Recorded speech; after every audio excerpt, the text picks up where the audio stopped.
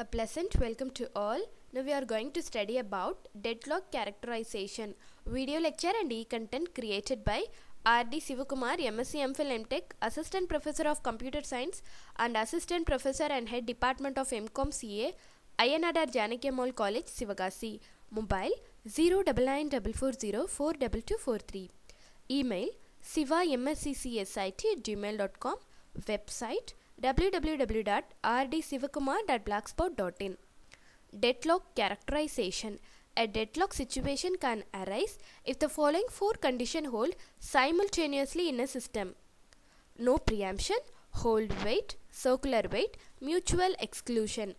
No preemption. It means that number of resources can be feasibly removed from a processor holding it. Hold wait. A process may hold a resource of the same time it requires another one resource that are held by other processes. Circular wait.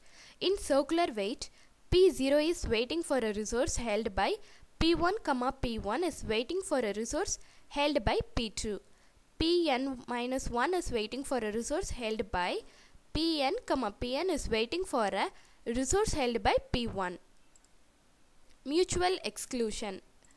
It is also known as non-shareable mode. It means only one process at the time can use a resource. If some other process requests that resource, that requesting process may be wait until the resources have been released. Thank you.